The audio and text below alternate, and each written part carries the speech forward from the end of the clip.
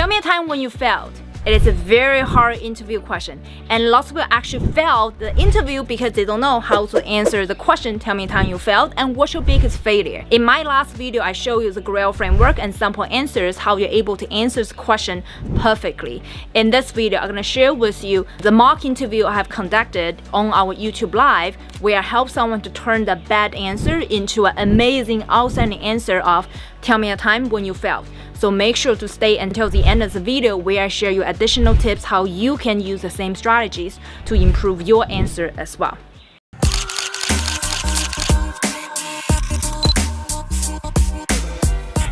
Hey guys, this is Dr. Nancy Lee, a director of product and featured in Forbes. I've helped 100 people to land their dream PM job offer in FAANG companies and unicorn startup and continue to get promoted as a product leader. In this channel, we talk about tech trends and product management. Like and subscribe to get more free training in product management today. Here's a clip from my YouTube Live. Makita, how are you? Hi Nancy, I'm good. How are you? I'm doing very well. Can you quickly introduce yourself? Sure. Hi, I'm Malika. I recently graduated from the School of Business. Previously, I worked for 4 years at Bank of America as an analyst, and I am currently trying to pivot into product manager roles. Awesome. By the way, business analyst, 100% you can become PM. You have done something extremely similar to PM, you just don't know how to package yourself, okay? What's your biggest failure? Tell me a time when you failed. Sure. Okay, so this was the time when I was working with one of the clients based out of Chicago in the food industry. And he had an issue after COVID when things turned his business down and he was not able to compete in the competitive landscape. And I was responsible to give him strategies to implement in his product so that he can acquire more customers and clients. I decided to do some research, primary and secondary research, to find what are the different verticals that he can integrate in his business. And I started off doing one of the research that he can go for one of the solution as being a collaborative with his competitors. And I started forming up the entire case, how he can reach out, because one of his competitors did a merger. So I recommended him because the other competitor was actually very good in the market, and he was kind of coming as a new different opportunities. So I did the entire research and recommended him to approach him directly. And it kind of failed because they were not ready to go for it. They wanted their own company, not do a merger kind of thing, or even because of the labor shortage in his business, he was not able to do different events and different things that he really wanted to do. So this was one of the failure that I kind of had while implementing that strategy. But to overcome that failure, I added one more as a backup so that he can ask in the universities as one of the strategy and add it as another event. And eventually that worked out, and he collaborated with few schools at my university itself to do business in long-term as a long-term plan. Frank, is very confusing. Okay. The reason is confusing was because your answer wasn't structured, and you spent lots of time talking about why you failed, and you spent very little time talking about how you recover from the failure. There's too much details goes into stuff that you didn't bring the audience with you to understand exactly what went wrong. For example, can you summarize in one sentence, what did you fail? I think just coming up with the idea, I believe that it was a good one, but it didn't turn out to be the best. I could have done more research on other things rather than just sticking with one idea. That was one thing. Okay, yeah. So basically your ideas failed to do what? To add more business to the company. define what does business do? What kind of business in terms of revenue? Do you mean revenue? Yeah, I meant more number of customers, I would say. What kind of business they're in? So they are basically serving in the frat and sorority houses. Frat and sorority houses, you want to get more clients, more users to do what? To join them? Join the membership? Yeah, to join their membership, correct. Okay, so now you need to summarize in one sentence regarding what's the title of your role at the time? I was a project lead. It was more of a consulting client that came in the college, and we were a part of their company for 6 months. Okay, so most people will interview you are much older than you. They are far, far, far out of frat houses. They don't even know what the latest things. For example, we didn't even know they have like the people cater food inside of frat houses.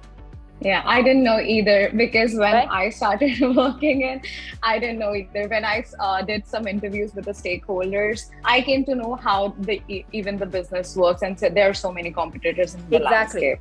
You need you need to use one sentence to educate your audience ahead of time.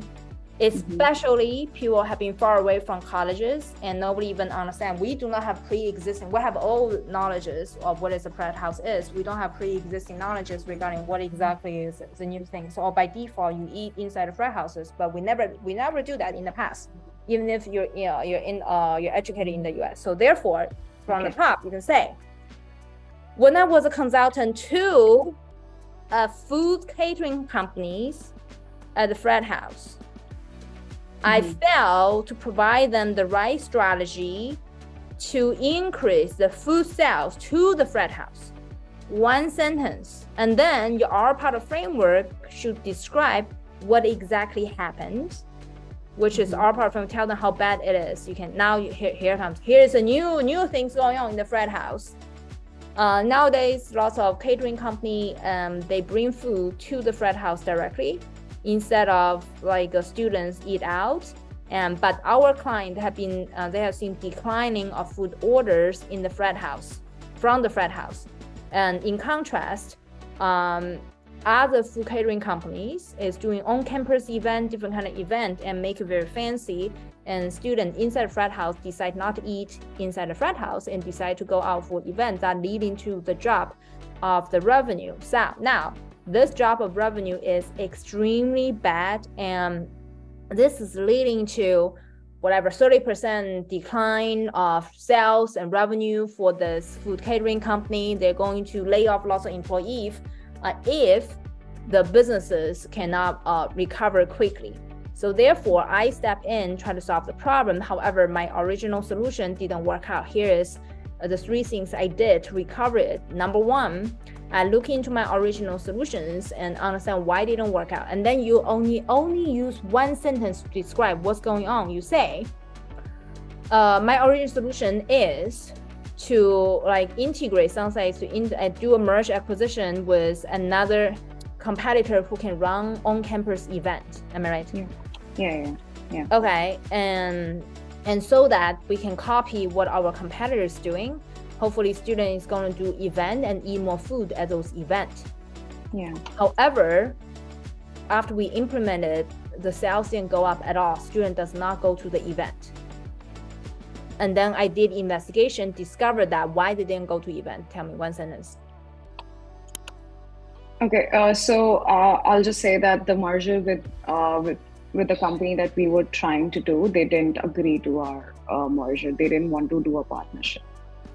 Oh, they refused. So I discovered that the event organizing company refused to collaborate with us because the margins and revenue share wasn't aligned. Okay. Step number 2, what did you do to fix this problem? So to fix this problem, I went with a backup strategy. It was basically adding them as one of the vendors at UIUC to whichever events like or grad walk or any event that happens at UFI, they can be the first primary vendor to serve at any of the events. So we registered them over here. Very good. I think it's a very, very good solution, and say what you said. I think it's very straightforward. So this is clean.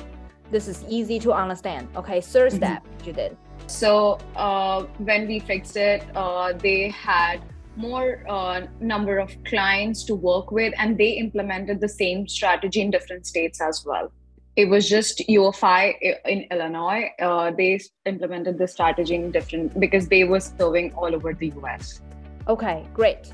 So the third step, we made, given how successful the step 2 works was in our school, we gave them recommendation to grow nationally, because this catering company also have national locations. So they did the same strategy to become the registered vendor for all big schools out there. So what's the impact towards the end? Eventually, the predicted growth, the revenue growth would be around $1 million this year. The projected growth. Was in one school or all schools? All schools. Okay, awesome. So the impact is also very good. Towards the end, we were able to grow the revenue by $1 million within a year by learning from this failure and implementing this new strategy. So what did you learn from this mistake, the failure you had earlier?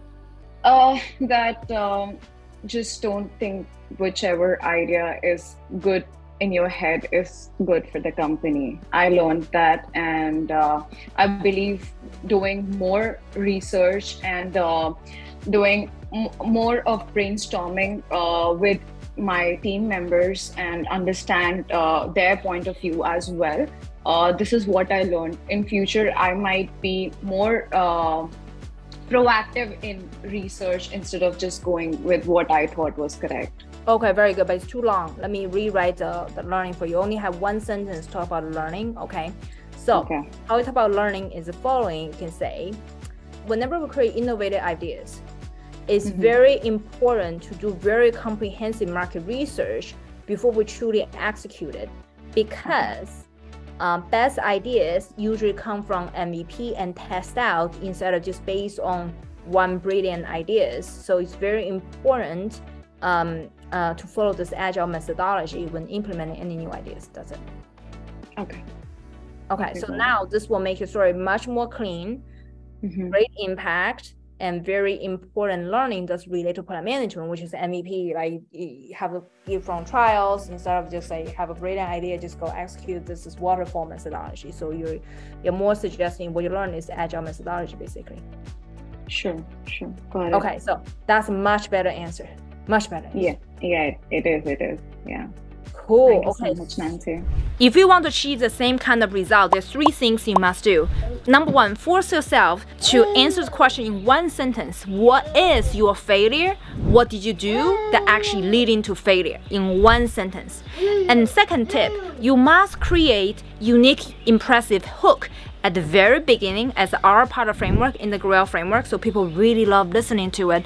And if possible, show some numbers to show how dramatic the failure is. Number 3, come to my YouTube live to get free mock interviews. I'm happy to help all of you guys. And Edward, make sure to go to this link to download all the product manager interview questions database, so get ready for your latest product management interview. Number 4, watch this free training regarding how you turn product from concept to execution. This is most asked interview questions in product management interview, and everybody's answer is usually very long, very bad. Make sure to spend lots of time studying this video as well.